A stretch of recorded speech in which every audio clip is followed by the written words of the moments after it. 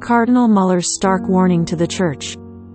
Cardinal Muller served as the prefect of the Congregation for the Doctrine of the Faith, CDF, from his appointment by Pope Benedict XVI in 2012 until 2017.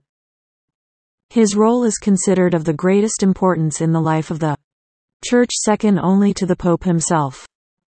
In a recent interview, the 14th of November, 2022, the Cardinal expressed his serious concerns about the current state of the Church and made the following appeals and clarifications to the people of faith. Firstly, he emphasized, "The best way we can help the Pope and the bishops is our prayer. We trust in Jesus, the Lord of the Church, who said to Simon, the rock on which he will build his church, Mount 16:18, before the Passion.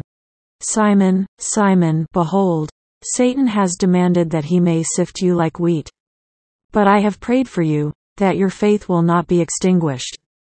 And when you have converted, strengthen your brethren." LK 22:32.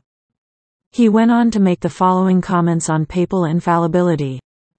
Infallibility is not a private quality, or the unconditional authority claimed by the megalomaniac autocrats of this world, but a humble service to the Church in the name of her Lord Jesus Christ, who did not come to be served, but to serve, and to lay down his life as a ransom for many. MK 1045. The personal opinions and life experiences of the reigning Pope are no more or less acceptable than those of any other educated or even a decent simple person.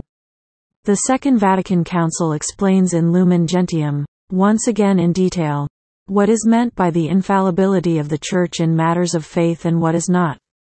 Dogmatic explanations can have the quality of infallibility if they follow in content from sacred scripture in the apostolic tradition of the Word of God, and if they are formally presented by the competent authority of the magisterium of the Pope and the bishops, with the assistance of the Holy Spirit, to believe as a truth revealed by God. However, they do not receive a new public revelation as part of the divine deposit of faith, depositum fidei. Lumen Gentium, 25.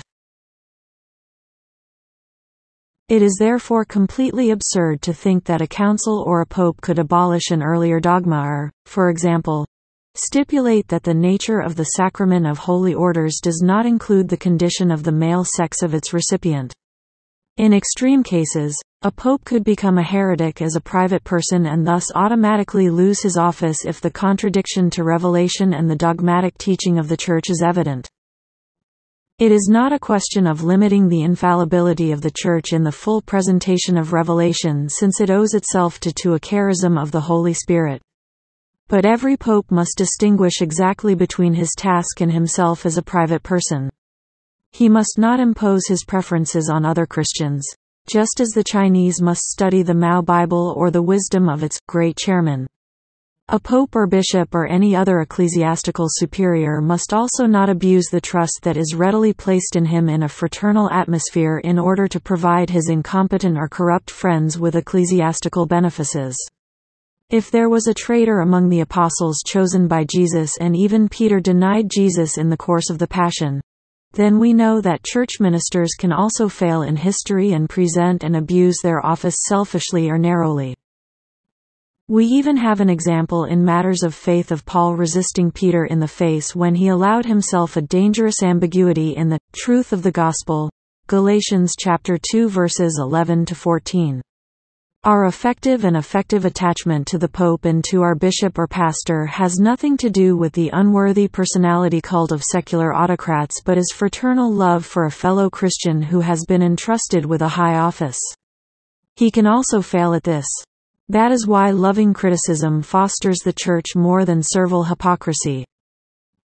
But the best way we can help the Pope and the bishops is our prayer. We trust in Jesus, the Lord of the Church, who said to Simon, the rock on which he will build his church, Mount 16:18, before the Passion. Simon, Simon, behold, Satan has demanded that he may sift you like wheat. But I have prayed for you, that your faith will not be extinguished.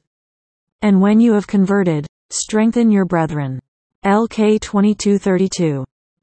With regards to the current crisis related to the Synod, he stated, in Germany, it is an attempt to take possession of the Catholic institutions, the church tax and the building stock for an organization that has abandoned the Catholic faith in its essential elements and definitively abandoned the ground of revelation. The baptismal confession is replaced by the idol of pagan LGB ideology. Instead of looking up to the cross of Christ and carrying forward the victory flag of the risen one of humanity, the protagonists of the German Synod members raise the rainbow flag, which represents a public rejection of the Christian image of man.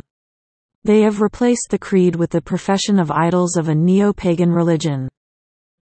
Once again, the words of the eminent philosopher Max Scheler are confirmed. Man either believes in God, or he believes in an idol.